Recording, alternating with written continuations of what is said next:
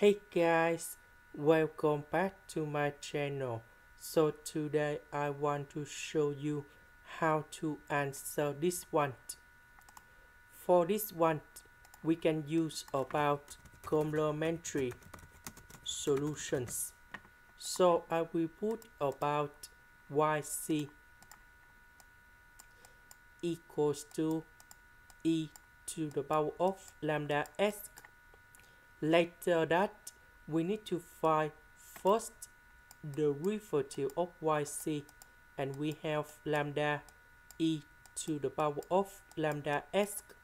So when we do first the derivative of this one, we keep the same e to the power of lambda s.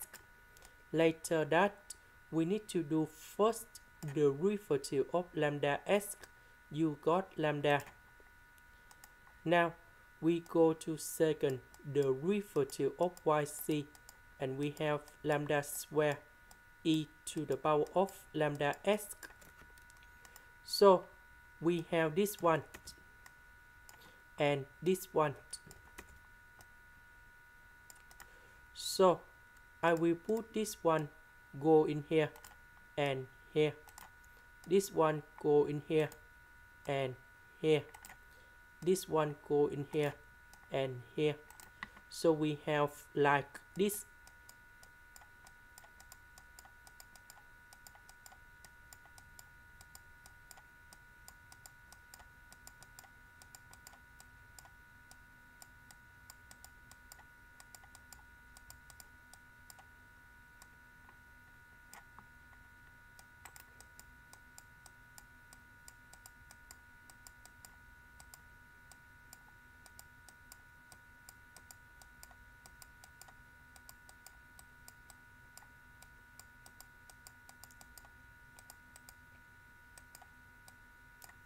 So we can do about factorization of this one, similar for this one.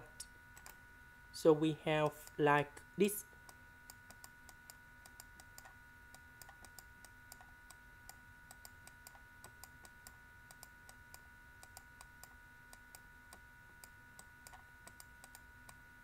And this one.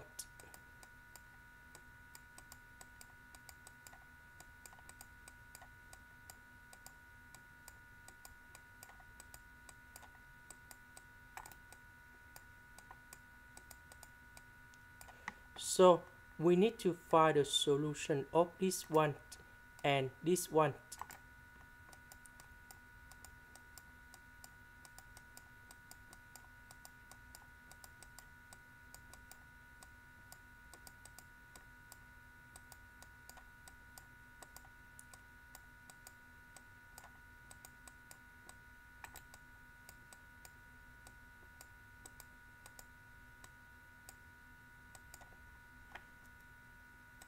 So the solution of this one, we have lambda equals to negative number 2 plus 3i, and lambda equals to negative number 2 minus 3i. This is about imaginary unit. So for the second one, this one we have lambda equals to number 3 plus 2i, and lambda equals to number 3 minus 2i. So for the first one, y equals to yc, and that is about c number 1. This is about the constant number 1, e to the power of negative number 2 plus 3i multiplied by s. And we have c number 2, e to the power of negative number 2, negative 3i multiplied by s. So in this one, we can write like this.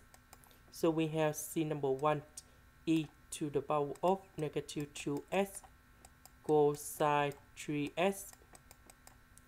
And we have c number 2, e to the power of negative 2s sine 3s. So this one we do the same.